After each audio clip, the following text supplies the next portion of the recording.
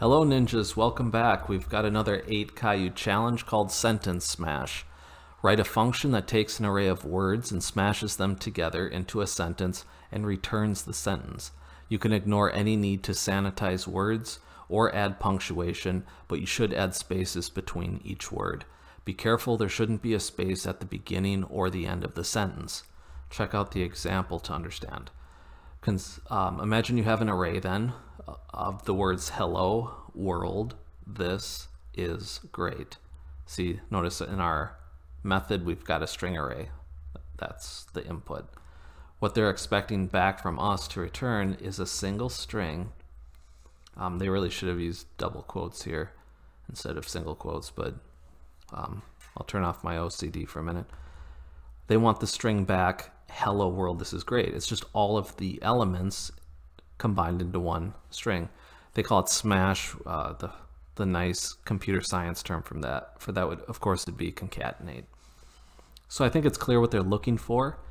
So you know what the drill is at this point. You're supposed to pause the video, have an honest attempt at this, and then come back when you're ready if you get stuck or you want to compare solutions.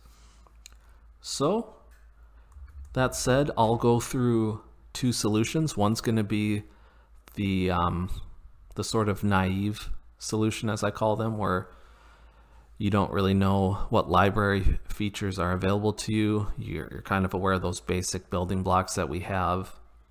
You know, we get if-else statements, if some condition, do this, otherwise do that. We have looping mechanisms like for loops and while loops. We can create variables. We can create our own custom types with classes, right, and make objects from that. And so we'll kind of just use those most basic tools to solve this first, and then we'll see something that's really nice and short and expressive at the end.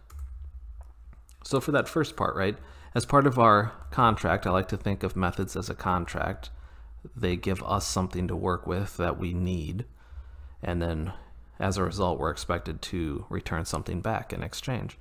In this case, we need a string, so I'm going to make a variable to hold that string, and I'm just going to initialize it with an empty string, and we'll build it as we go. Then I'm going to use a for loop to iterate over all of the words in this collection, and I'll sort of tack them on to this result variable, and I'll add spaces as necessary. So let's make a for loop. Pretty typical one where you start at 0. We'll go less than the words dot length. Remember, we have 0-based indexing. So if there were 8 words, we would index them from 0 to 7. You wouldn't want to index by 8. That would actually overrun the bounds of the array, and that causes problems. So here's the plan. Now, the simple thing to do, right, would be to take our variable plus equals, right? That's just concatenating, that's adding on to the end of the variable. And you could say words I, right? Let's start with the first word where I is 0, then I gets bumped up to 1, and it grabs each word one at a time. But this isn't adding our spacing in. If you do it like this, of course, the problem is that you're going to get a space at the end. And if you want to see that, we should get an error here because we have one extra space. So check that out. It was supposed to be just hello, but we had hello space because we're always adding a space there. So one way to get around that is if you want to make sure you didn't do it at the end, you know, you could check, ensure that you're not on the last element. So by that I mean if I is less than words.length minus 1, because that would words.length minus 1 would be the last element. If you're before that, it's safe to add a space, right? And if we do this, then we should get rid of that space at the end. Yep. And so that's kind of a simple way to manually do this. You could have alternatively, you could add the space before the word, and you just want to make sure you're not doing that the first time. So you could have said if I is greater than 0, add a space, kind of tomato thing, right? It's the same idea. Or you could also even just kind of you could start at the first word, right? And then you can always put the space in front, but of course we got to make sure we initialize our with the first word. We're going to sort of load the first word in and then go for the rest of the collection, always add a space before, and then we won't have that extra space at the end. So I think this would work too, and it's a little less code, kind of the same thing. But okay, so yeah, if you like that better, that's a couple lines less of code. Now let's go on to a nicer way that I think is very expressive, and it just involves knowing some features. And if you looked this up or knew it already, good for you. That's not cheating. Professionals, you search online all the time, so don't think you're doing anything dirty there. And I'll show you what it is first, and then we'll explain it. String join, you give it a delimiter and you pass your collection, and the join method will return a string. And so we can check that out in the documentation here. String join, notice this is in the namespace system, and you've got all these methods of the string class. Yeah, there's a string class. I'm under methods right now, and it's got all of these features, but we're looking at join. And look what it does. Concatenates the elements of a specified array or the members of a collection using the specified separator between each element or member. And the really nice thing here, between each element.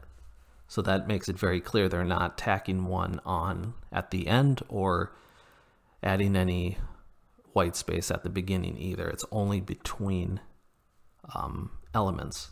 That's perfect for what we want. And then notice we used this version, but you have all these other kinds. We could have used a char in our case for the space. It's just a single character, but a string works fine too. That's what I did in mine. So you can click on that and read about it if you'd like. Notice it returns just a single string. Perfect. That's what our contract said. Yeah, and we noticed our input was a string array, so everything matches. We're going to use a string as our delimiter, and we're good to go. I'll show you back there. Remember, the instructions told us to put a space between words, so that's all I did there.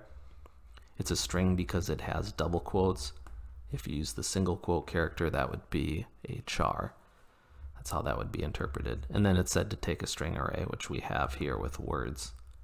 And yeah, we saw join returns a string. So let's make sure this works too, that I didn't mess anything up. And I already see, let's bring in that system namespace that I mentioned right at the beginning when I showed the documentation. Because we didn't make this up. We don't have a string class and a join method in our file, right? We're invoking it from somewhere else, and so we need to have that reference when we bring in the namespace. Now this string class and its join method are available. And if you don't believe me, just comment that out or delete it if you want. Same difference. Run your test and we should get an error because I didn't make that. It's, you know, what's this string thing? Doesn't exist in the current context. Yeah, I don't see it. Do you see a string class there in a join method? I don't. So we'll go, oh yeah, using system, then the piler can go through there and make all that jive. They know what you're talking about. They can resolve all of this, and life is good. So all the tests pass. Let's do the larger suite. Make sure everything is still kosher, and that looks good. We're still green. So you know what to do at this point. This is where you submit, collect your points, your honor points, and then it's really important to look through other people's solutions to give you ideas. There's many times where you don't always find the best solution. I think this one's going to be not a lot of variation. This seems like the straightforward way of doing it, but Never hurts to take a quick scroll, right? And so yeah, string join. Why wouldn't you? String join, string join, string join. Lots of string join. Here somebody did it manually. That's fine. This one's string join, but why would you make a temporary variable here? You know what I mean? I don't think that improves readability at all when you just say returns string join. You know, you're taking the words and joining them with a space. I just don't see any value in doing that. That's overly verbose, I would say, but you know, you're not hurting anything. Feel free to look through others as you like, but this example, I think, is pretty straightforward. It's probably safe to move on. So, as usual, thanks for watching. I appreciate the likes and subscribes, and I'll see you in another video.